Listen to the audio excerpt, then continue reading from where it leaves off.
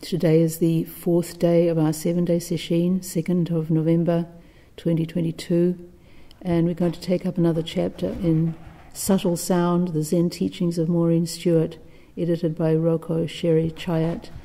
And this chapter is entitled Peace of Mind.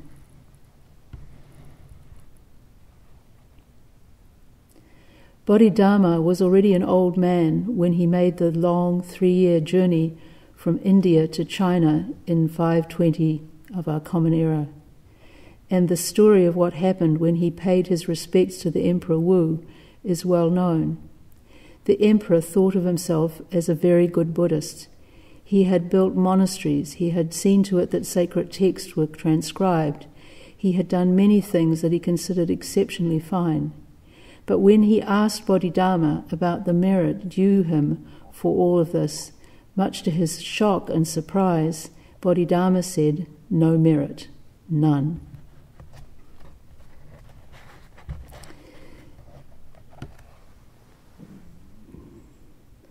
The problem with all of Emperor Wu's efforts were that he was proud of them. There's a saying from the Tibetan tradition, something like this: "Pride follows our good deeds like a ghost that never leaves." And of course, pride reinforces our sense of self. So it is diametrically opposed to what we're trying to do in practicing the Dharma, which is to erode our self-importance, to wear it away, to see through it.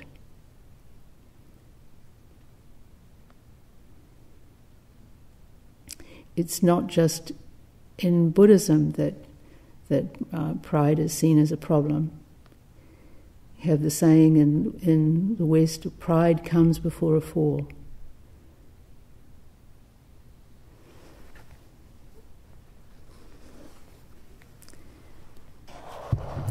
Rumi talks about pride as well. All right.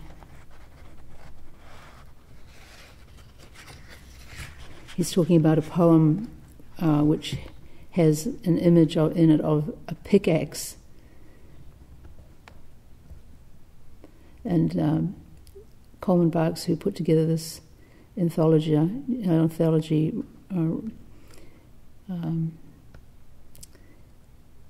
comments on this poem, which we'll read in a minute.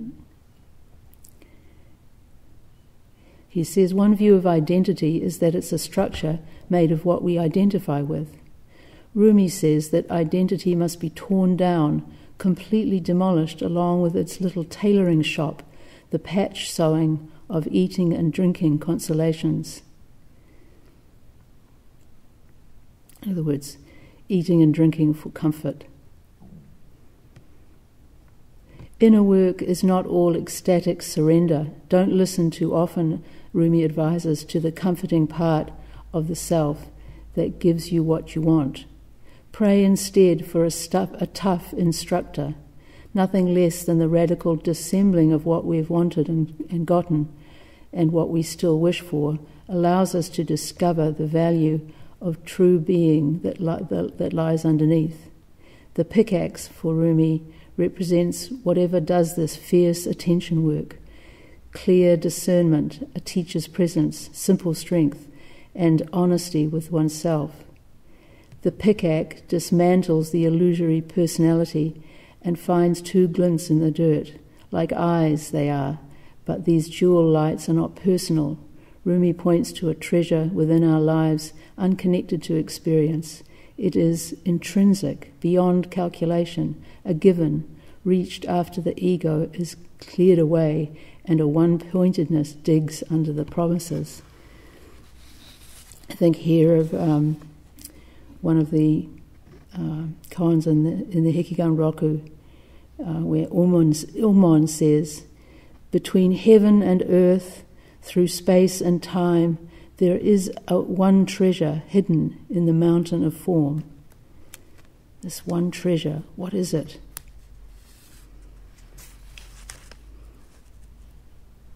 To apprehend this one treasure, to touch it, we have to do this work of eroding our self-importance.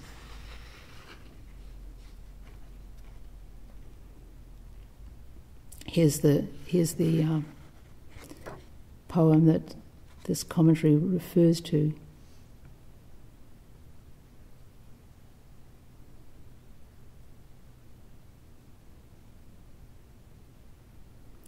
Tear down this house. 100,000 new houses can be built from the transparent yellow carnelian buried beneath it, and the only way to get to that treasure is to do the work of demolishing and then digging under the foundations. With that value in hand, all the new construction will be done without effort. And anyway, sooner or later this house will fall down on its own. The jeweled treasure will be uncovered, but it won't be yours then. The buried wealth is your pay for doing the demolition, the pick and shovel work. If you wait and just let it happen, you'd bite your hand and say, I don't do as I knew I should have. This is a rented house. You don't own the deed. You have a lease, and you've set up a little shop where you make barely enough living, sewing patches on clothing. Yet only a few feet underneath are two veins, pure red and bright gold carnelian. Quick, take the pickaxe and pry the foundation. You've got to quit this seamstress work. What does the patch sewing mean, you ask? Eating and drinking. The heavy cloak of the body is always getting torn. You patch it with food and other restless ego satisfactions. Rip up one board from the shop floor and look into the basement. You'll see two glints in the dirt. The pick and shovel work that has to be done. Demolishing our hard construction that the ego can be.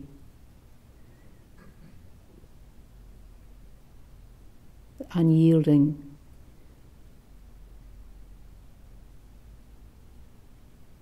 armour that we make for ourselves.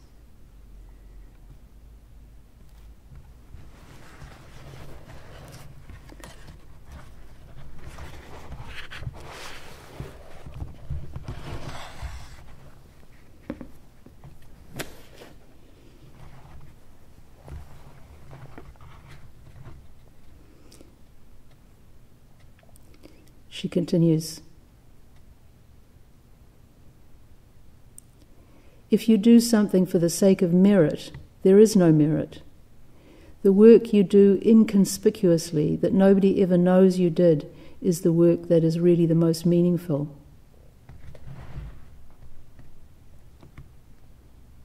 Think of Master Dogen, who encouraged his students to undertake hidden acts of virtue. He emphasized that we should keep our good deeds secret and be public about our misdeeds. The reverse of what we would tend to do. We like to make ourselves feel important, good, and to hide our shortcomings. But Dogen says, flip it round the other way. Imagine what Facebook would lose out if people did that.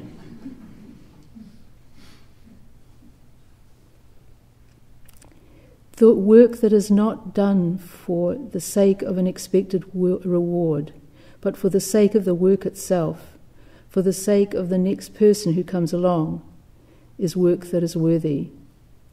When you go to the bathroom, you leave everything as clean, neat and orderly as you found it. If you didn't find it that way, you make it that way for the next person. That is true compassion. Think of those signs in airplane bathrooms about using your towel to clean up. Little did the airlines know that they were asking a question in the bodhisattvic spirit.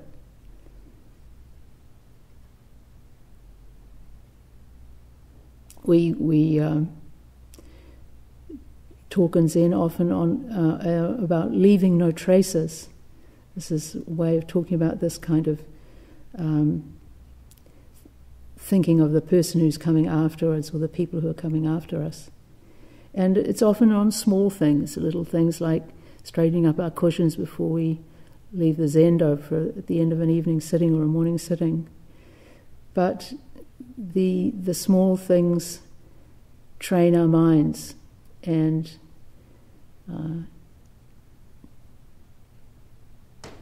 we build on that, and that can affect how we respond to bigger things.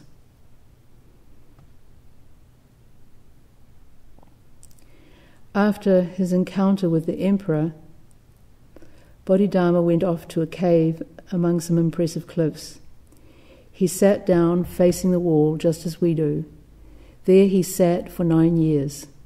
One day, during that time, along came Eka, that's Huayka in Chinese, who had heard about this strange blue-eyed monk from India. Although Huayka had studied the Chinese classics, knew Chinese poetry, had memorized the sutras, and had attended lectures by the dozens, just as most of us have, for all that learning he still did not have any peace of mind. So he arrived at Bodhidharma's place at Shorinji and asked to be taught. Shorinji, this is the Japanized name of Shaolin Temple, which still exists.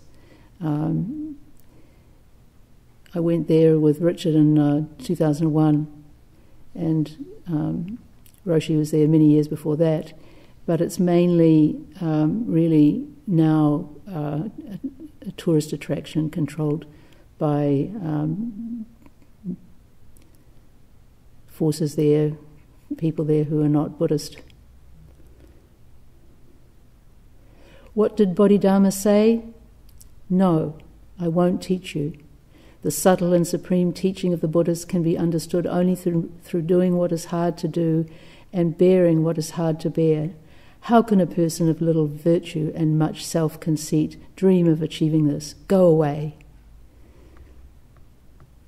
So it was the classic Zen pushback. And of course, it's a test.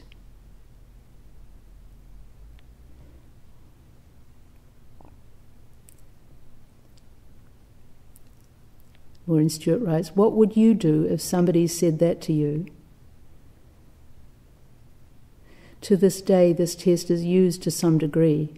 Niwazume, the 3 days of sitting outside the monastery gate before being accepted, is a way of finding out what your intention is. Why are you sitting here? Why are you sitting in this sesshin from dawn until 9 o'clock, or in our case 9:30 in the evening? Clarifying, as we've said before in the sesshin, clarifying our intention and knowing what it is can be very helpful when we come up against obstacles. And this niwazume is a kind of formalized obstacle. So the people entering the monastery know that they're going to have to go through this extended sitting, being pushed back every time they try to enter.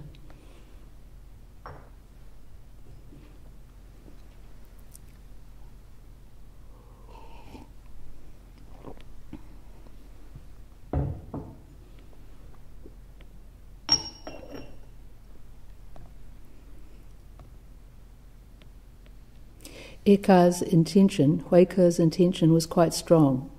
He stood in the snow and was rejected time after time, and finally, it is said, he cut off his arm.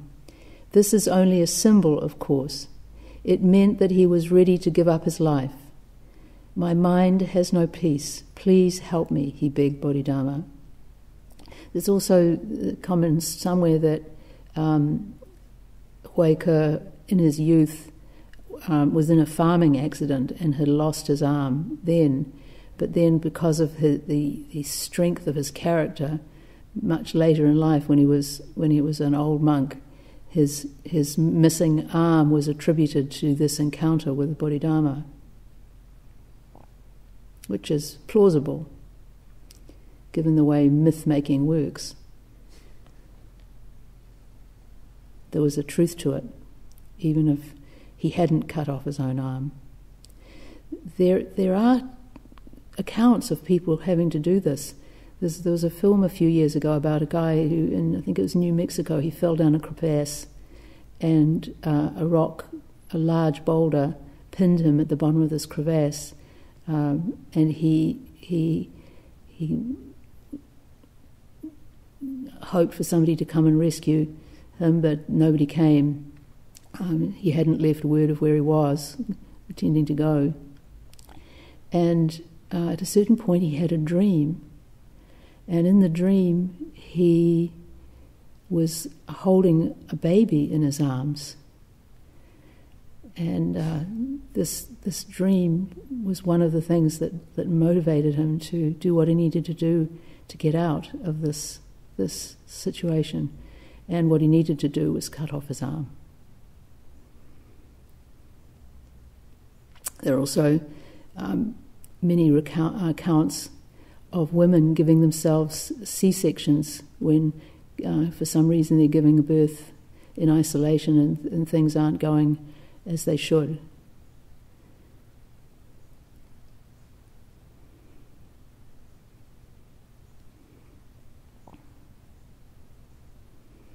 So Huike makes this desperate plea to Bodhidharma.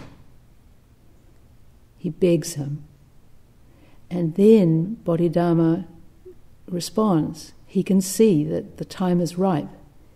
So he says, bring me your mind, bring it here, and I will pacify it for you. And Huike responds, and again we don't know whether this was minutes, hours, weeks, or years later. I have searched for my mind, and I cannot take hold of it. And Bodhidharma says, now your mind is pacified. Or in our version, we have, I cannot find it.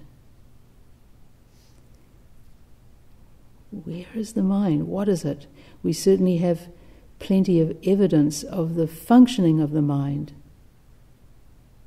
We're conscious beings. We move and speak and open and close our eyes, hear things, smell things.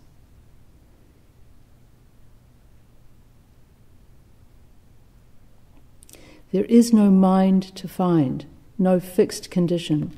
We cannot put the mind in a little cubbyhole and say, there, now I have peace of mind. We have all felt this yearning for inner calm, but nobody can help us. We must do it ourselves. We have to face our own inner demons. Nobody can do that for us.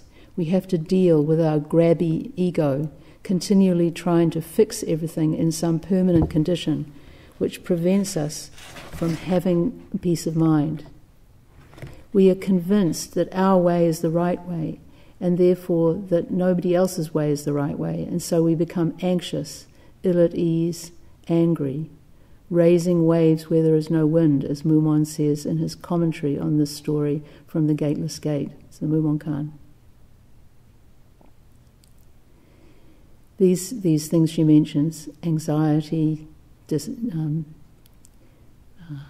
unease, anger, they are the evidence of our holding tightly to a concept of self that we defend, often at all costs.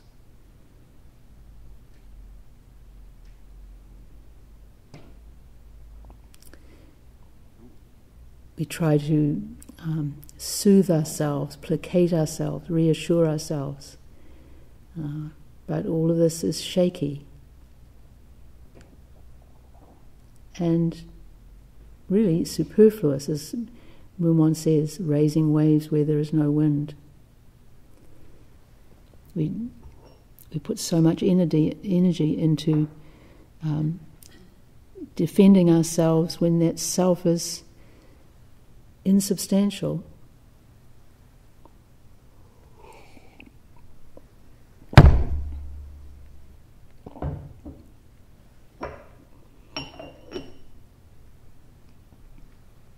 Sitting on the cushion, we are making arguments in our minds. What am I doing here? Am I doing this the right way, or am I wrong? Does she like what I did? Does he approve? We're raising waves, disturbing our minds instead of being so completely involved in what we're doing that we cannot have any second thoughts about it. Instead of just washing the floor or dusting the cushions, while we're working, we're thinking, oh, I have to go to work tomorrow. I wonder what my boss will say, and on and on. We use up so much life energy in this anxiety-producing mental activity, raising waves where there's no wind. One of the sort of paradoxes of a sesshin is that even though we're sleeping less and eating less, as the sesshin progresses, we find we can tap into great reservoirs of energy. And one of the reasons why I'm guessing that our energy increases as the sesshin goes on is that we're doing less rumination, and we're actually freeing up a lot of psychic energy for direct experience rather than rumination. Dogen gave some wonderful advice about thoughts arising in Zazen. When a thought arises, be awake to it. When you are awake to it, it will disappear. After a long time, the associations are destroyed, and spontaneously there is a coming to one. This is one with a capital O. This is the secret of Zazen.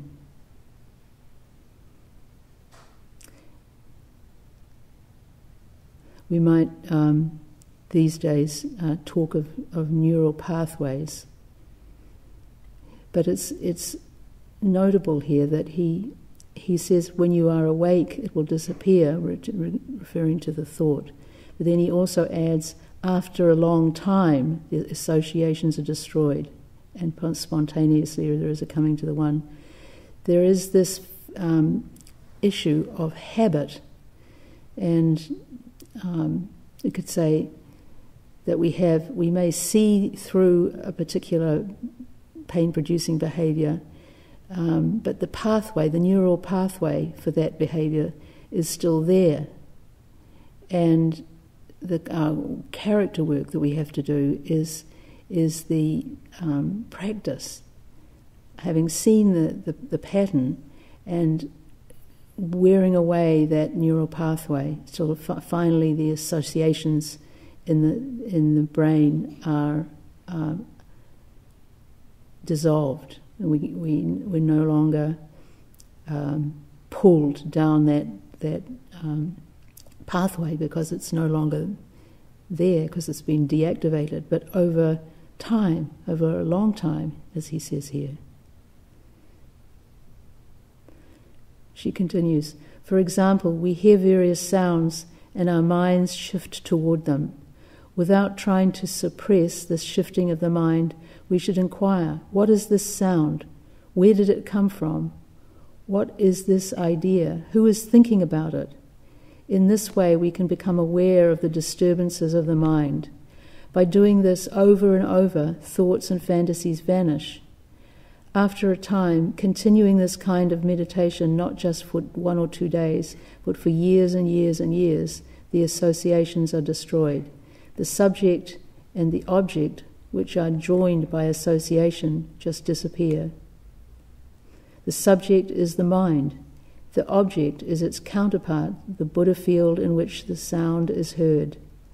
Likewise, with what is seen, the seer is the subject and the seen is the object. As we continue this kind of awareness practice, the experience and the experiencer disappear. And the disappearance of these two is their spontaneous coming together, through which we experience the one. In deep samadhi, our zazen is nothing but this oneness, gateless.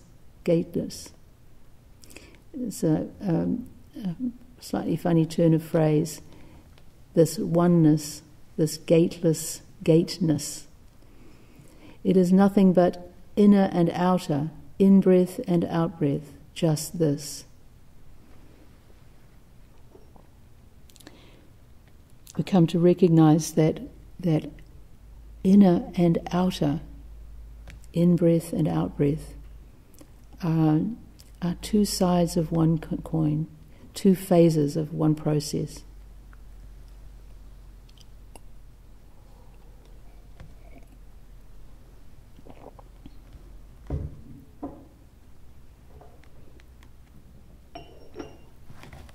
Life is suffering, the Buddha taught, because we want some permanency, some guarantee. If we let go of this desire and just follow a path of doing finite things in an infinite way, then ordinary becomes extraordinary, secular is sacred. Preparing the food, washing the dishes, everything is a sacred act. That's why we have altars around the place, in the kitchen, in the bath, just to remind ourselves of how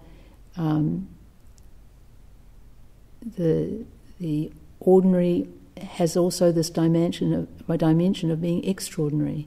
The secular is sacred. This path must be followed without any shortcuts. Unlike instant coffee, enlightenment isn't bought in a jar. We must walk on our own 2 feet, alone. And when we come to the zendo to sit together for an evening sitting or a sesshin, we are loving, supportive companions for each other. This gives us more courage to go on alone. It is our own body, our own breath, through which we experience each moment fully. The effect that we have on one another is very strong. We feel our interrelatedness very clearly. So be mindful. What is your thought? What is your intention?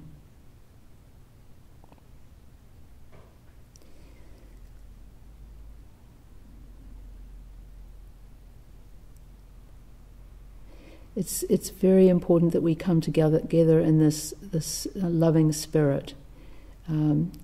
If we come with any kind of competitiveness in us, then that will sabotage our practice. Again, because it's self-referential. It reinforces our sense of separation.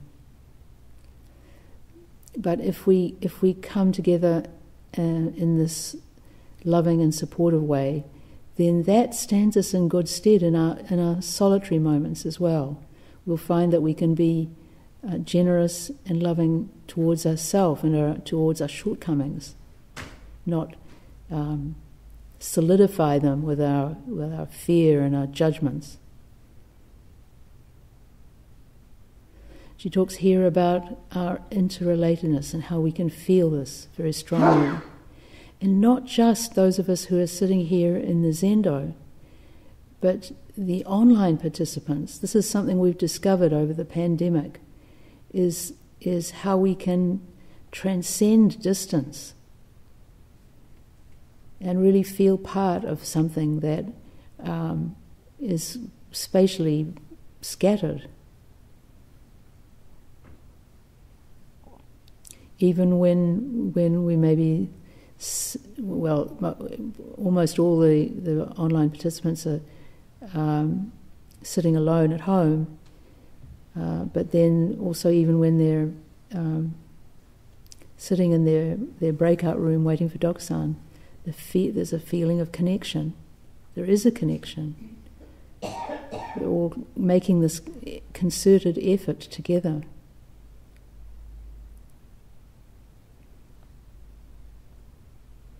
There's a Zen saying which has been quoted often during the pandemic: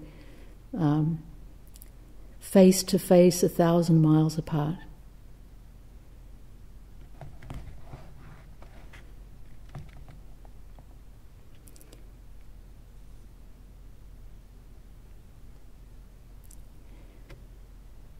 Someone told me she has been finding it very difficult to follow the 10 precepts. Of course it is difficult to follow this path unswervingly, but the 3 fundamental precepts offer very simple, very clear directions. Do no harm, do good, keep your mind pure and warm. This is an alternate third one. In the Theravada, the third one is keep the mind pure. In the Mahayana, liberate all living beings. But Maurine Stuart here, she sort of melds the two together. Keep your mind pure and warm. That's the bodhisattvic element. To include others in our practice. Keep them in mind and respond. When our minds are mushin, emptied out, that's no mind in Japanese, mushin, cleared up, then we cannot hurt anyone. We cannot really act in an inappropriate way because we feel our interrelatedness. We have to be a little careful about this because we may think our minds are emptied out and think that we can rely on that to act appropriately, but of course if we're thinking our minds are emptied out, they're not. Why are we here? Are we here for some self-improvement? Zen is not psychotherapy. Are we here warming and purifying our minds for the sake of all sentient beings? D.T. Suzuki once said, Buddhists have almost nothing to do with Buddha, but very much to do with their fellow human beings. And the great Christian mystic, Meister Eckhart, a true Zen man, said, if a person were in such a rapturous state as St. Paul once entered, and he knew of a sick man who needed a cup of soup, it would be better to withdraw from the rapture for love's sake to serve him who is in need. This is the true Zen spirit, true bodhisattva spirit. We are not here to grab something, to get something. Zen insight is not our awareness, but the Buddha mind's awareness in us. So we aspire to become vessels of the Dharma. And a vessel is something that dispenses as well as contains. And it's important for us to question ourselves as to how we're doing that. How are we sharing this treasure of the Dharma?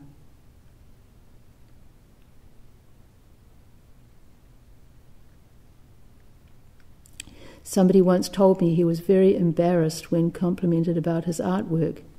He became quite self-conscious and didn't know what to say. I told him, when somebody says to me, you play the piano beautifully, I say, yes, I do. Thank you. I really do play beautifully, but I don't play. Something plays me.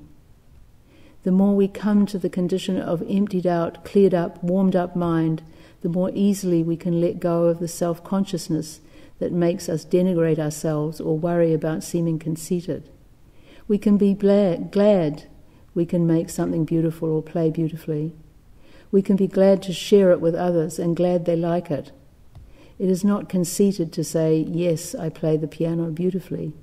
If I did not, after all the training, all the work, all the effort, it would be sad. But so it is with you. Each of you is the artist of your own life. You play your life beautifully. Hold up your head and be glad that you can offer whatever it is you have to offer freely. A little bell hanging in the emptiness sings. Each one of us is hanging in the emptiness, singing. Sometimes lover, sometimes wife, sometimes husband, sometimes artist, sometimes friend, always with open, compassionate wisdom minds.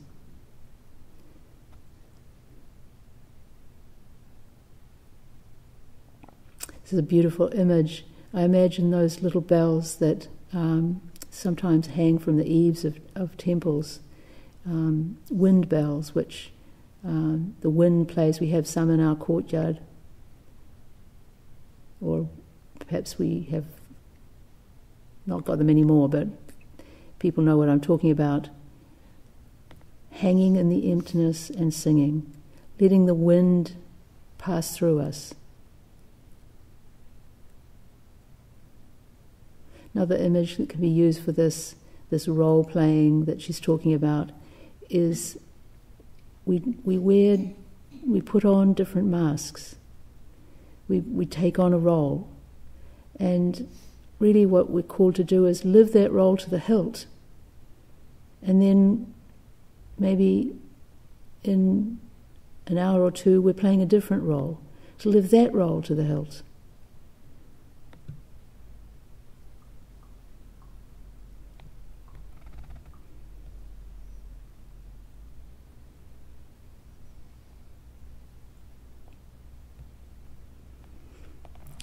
Next chapter is entitled No Big Deal.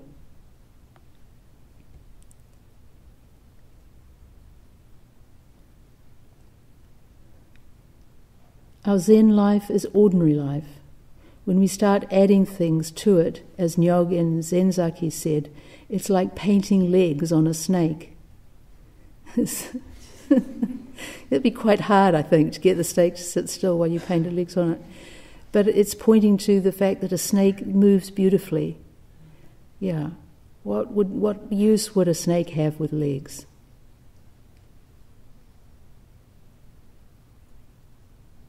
Just to be ordinary is the most difficult thing. To be plain, to be simple, not to make a fuss about anything. This is our Zen life. To be the Rinzai's true person of no rank.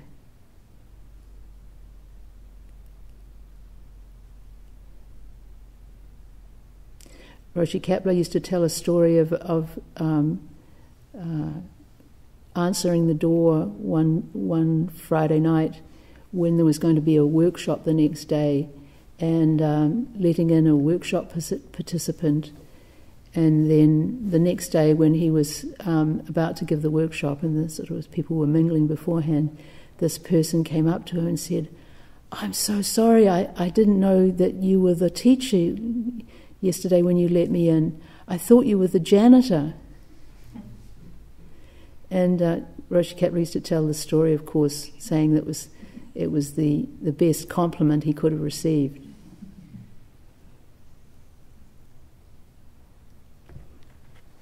Joshu, one of the greatest teachers, always used what was ever at hand.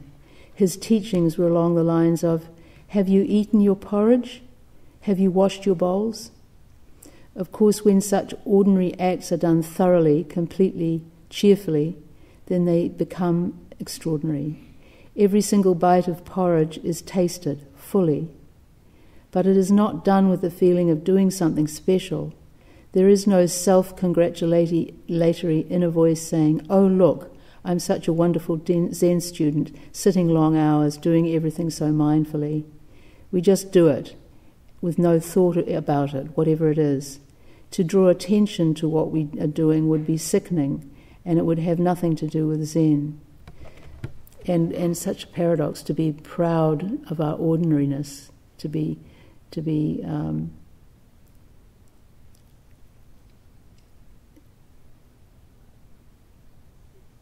taking something that is just as it is, and using it as a building block for our ego.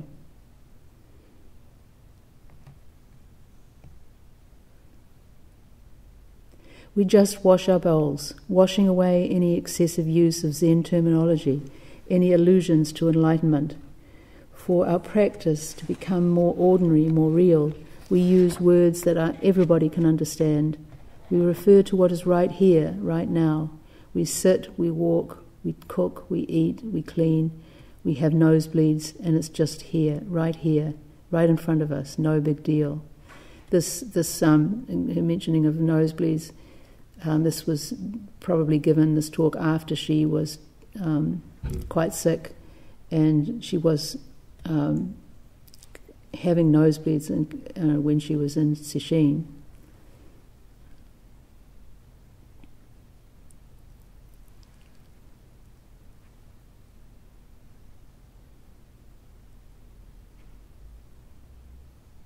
I think here also in her reference to language everybody can understand, and I think that's one of the hallmarks of her teaching, is how accessible it is without a lot of terminology, Zen words.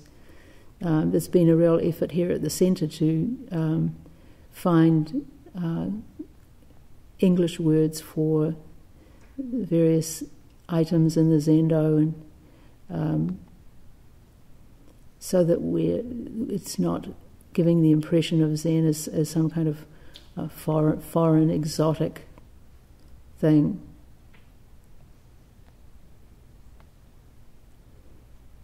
Practicing together is a wonderful, extraordinary experience, yet we are so much in it that we can't even talk about it. There is nothing to say. Every single act, everything we do is the expression of our true nature. We may not know it, we may not be aware of it, we may not even think we have any insight, but everything we do is an expression of who we are. Standing up, sitting down, eating, drinking, laughing, crying, washing our bowls. Especially if we do it unselfconsciously. Especially if we do it unselfconsciously, but not only if we do it unselfconsciously. Even when we do it with our mind full of self-conscious storylines that we're telling us, still our Buddha nature is shining.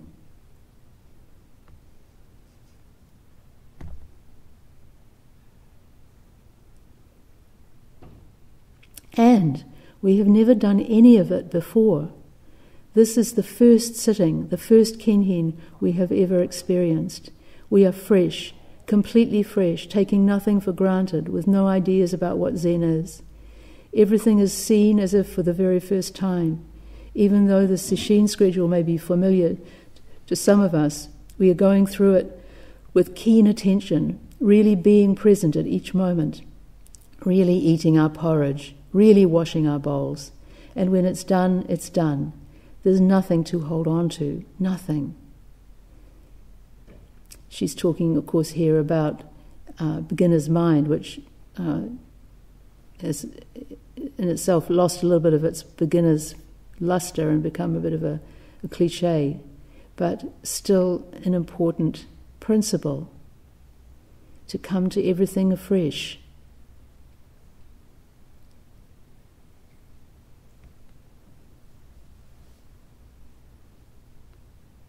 To follow the guidelines, even if one's an old hand.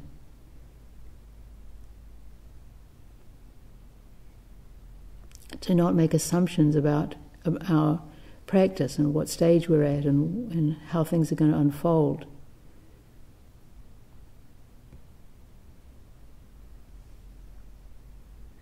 Nor do we hold anything back. We don't think next time things will be easier, I'll work harder. I'll be able to concentrate better, I'll do better. Right now is all we have. That's it. So be here. Let's burn up our resources unstintingly. When we think we have something, we just forget about it. We start all over again, going deeper and deeper, never thinking we have completely understood. Sometimes people ask me, when did you finish your Zen training? I have never finished. And there's no end to it. When we think we have attained something, we're in trouble. We need to wash away everything and become a beginner over and over and over again. This is why you can go back to a fundamental koan and work on it again. We're never finished with mu. We're never finished with what is this.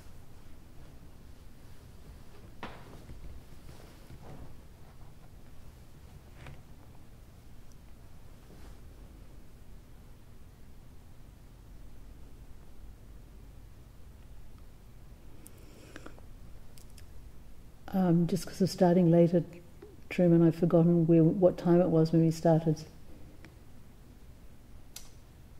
Just wondering how much time I have left. 5 more minutes. 5 more minutes, thank you.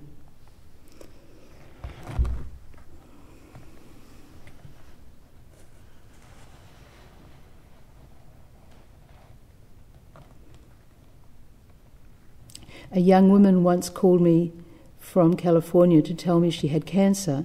Very worried, very upset. She said, "I am preparing to die."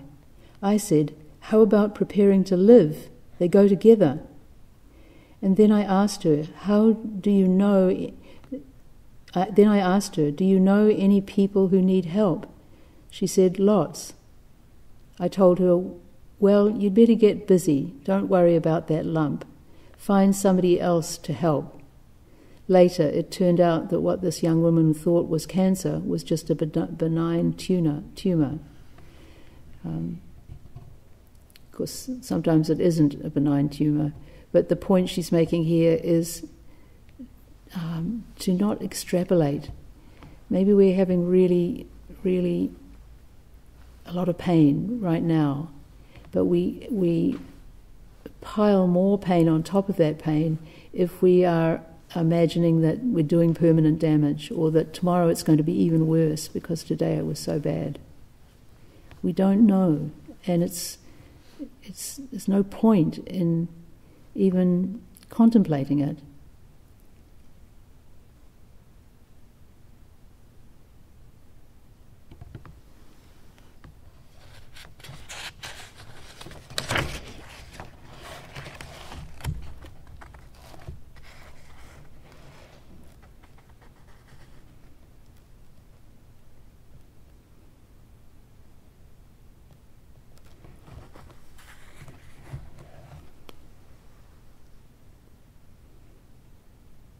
When we let go of all our intellectual stuff, all our indirect and static knowledge, we allow ourselves to get in touch with the dynamic and direct intuitive understanding that we all have.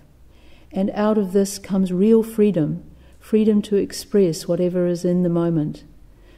Like the burglar who locked his son in a chest as a way of teaching him his trade, a good Zen teacher puts the student in a box from which there seems to be no way out. The student must find the answer in his or her own way. This putting the Zen teacher like the burglar who locked his son in a chest. It's a story from one of the masters. I think it was Wu Tzu. And he told the story, and we'll just finish with this, and then continue on with the chapter tomorrow. It's a story that Roshi's told a number of times in Teisho, and it's a way of it's a metaphor or extended analogy for what coming to awakening is like in terms of how we learn. The son of an aging housebreaker decided that it was about time for him to learn the profession to support the family, so he had asked his father for lessons. The father approved the proposal and took him along on the next attempt. They broke in through a fence, stealthily entered a mansion, and opened a large chest. The father suggested that the son step into the chest and pick out the valuables, whereupon the son did. As soon as he got in, the father dropped the lid, locked the chest, sneaked out into the courtyard, loudly knocked on the door, waking the whole household, and quickly retired through the hole in the fence. The excited residents scurried around with their candles and discovered the thief had gotten away. Meanwhile, the son, imprisoned in the chest, was terribly afraid. An idea flashed through his mind. He made a scratching sound like a mouse, at the sound of which the master of the family sent the maid to investigate. When the maid unlocked the chest, out jumped the boy, who blew out the candle, pushed the maid aside, and ran off with the neighbours on his heels. Passing a well, he hit on another thought. He picked up a large stone and dropped it into the well with a loud splash. Hearing the sound, the pursuers all gathered around the deep and dark hole, attempting to see the burglar drowning himself. The boy ran on. Safely back at home, the youngster blamed the old man for the harrowing experience. Replied the father understandingly, "Tell me, son, how did you get away?" Whereupon the son recounted the events in detail, and the father finally smiled and said, "There, son, you have now learnt the art of burglary." We'll stop there and recite the 4 vows.